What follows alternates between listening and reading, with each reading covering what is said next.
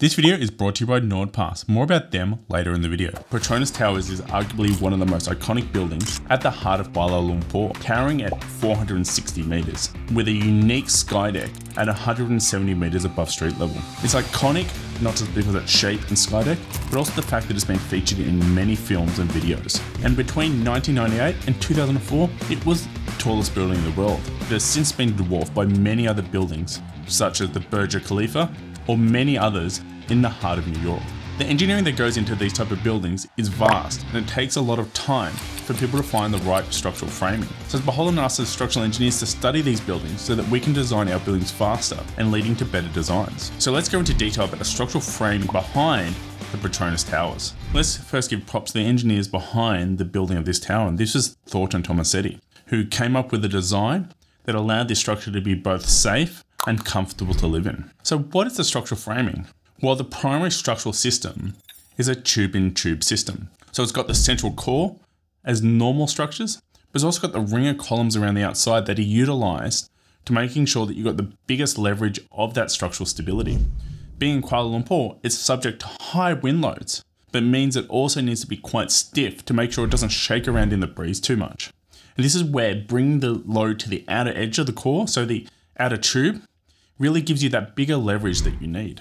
A lot of time, a tube-in-tube system is connected either through diaphragms that will allow the coupling to occur, or outriggers on certain floors. But the problem with outriggers a lot of the time, it attracts too much load as the columns on the outer side shorten, meaning that you get a differential between the central core that is less lightly stressed than the outer columns. To overcome some of these issues, they came up with a unique system of a veer and deal outrigger system, meaning that you've got a flexible outrigger, allowing you to adjust for some of those movements and not have that incompatibility, but still have the additional stiffness that you need. So there's a number of outriggers on certain floors that allow this tower to be as stiff as it needs to be. If you don't really know what an outrigger system is, it's essentially a stiff section in the building that allows the load from the central core as it's bending over to come into the outer edges. The easiest way to describe this is a skier skiing down a mountain. See, when they're skiing down the mountain, they've got their central legs. That is the central core. So there's a little lever arm there that they don't have so much stability on. But then they have their stocks, allowing them to leverage out further, giving them more stability. This is essentially the same thing that an outrigger system does. So as the tower comes up, it curves over, but on the levels that you have the outrigger, it helps push the tower back. So the building goes over and curves, so it forms an S-type shape up the building. And the number of outriggers is really based on the height of the building and how many floors that you have available to you, as typically you don't want to have these on normal floors as they can be quite deep and intrusive to certain areas. So typically you try and limit them to service type conditions or floors that have unique framing. And even sometimes you might try and frame them up such that they don't impact the structure very much, and alternating sides to making sure that you get the overall stability of the building correct. To help increase the load transfer through these outrigger floors, they have a ring beam around the outside to making sure that you're engaging all the columns. It's like a belt truss around the outer edge of the building. It just allows you to specifically stiffen up that location and transfer the load to all the columns. The more stiffness you bring to the outside, the stiffer it is to transfer on those outrigger floors. So this outer ring beam or belt truss helps transfer the load from the inner core to the outer core. We can see this through many diagrams that we display on the screen. So this is a really unique feature of allowing you to stiffen up the structure through this veer and deal action and still have a lot of space to move through it, as opposed to a traditional outrigger, which is normally a solid wall. This solid wall doesn't allow for much access through the building and sometimes limits access to certain parts. So this is a really unique feature that helps you have both the stiffness of an outrigger floor, but also the flexibility that you need to be compatible for gravity loads. So that core is a 25 by 25 meter central section with outer ring of columns around the outer edge of the building.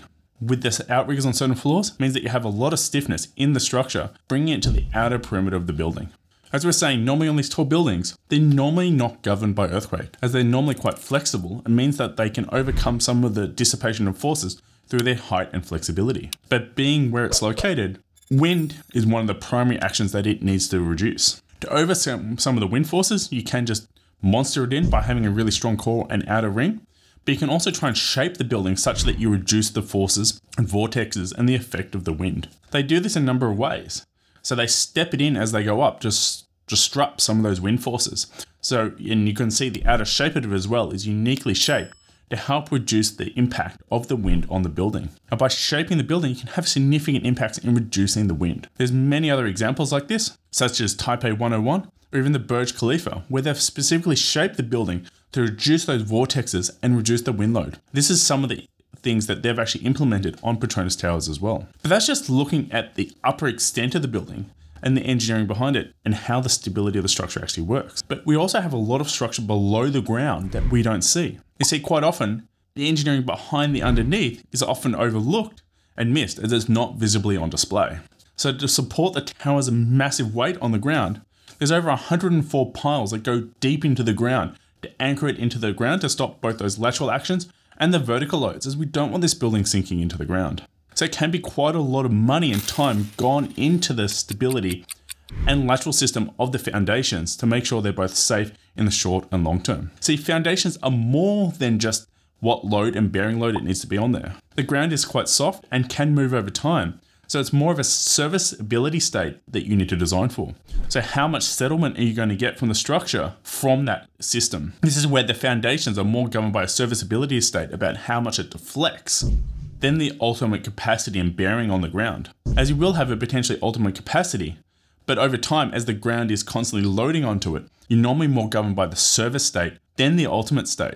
And sometimes if you are governed by the short-term actions, you can use a high capacity for such things as wind load, as there's a dynamic action similar to what you have in concrete. So you potentially will have a higher bearing capacity for those instantaneous loads, where normally your foundations are normally governed more so by those service conditions and the long-term actions applied to the foundations. Thank you NordPass for sponsoring this video. So what is NordPass? NordPass is an online business management system to protect both your passwords, sensitive data, and payment information. But NordPass is more than just that. It has an online breach detection system. So they're constantly monitoring the webs 24/7 and one of the leading breach detection systems out there.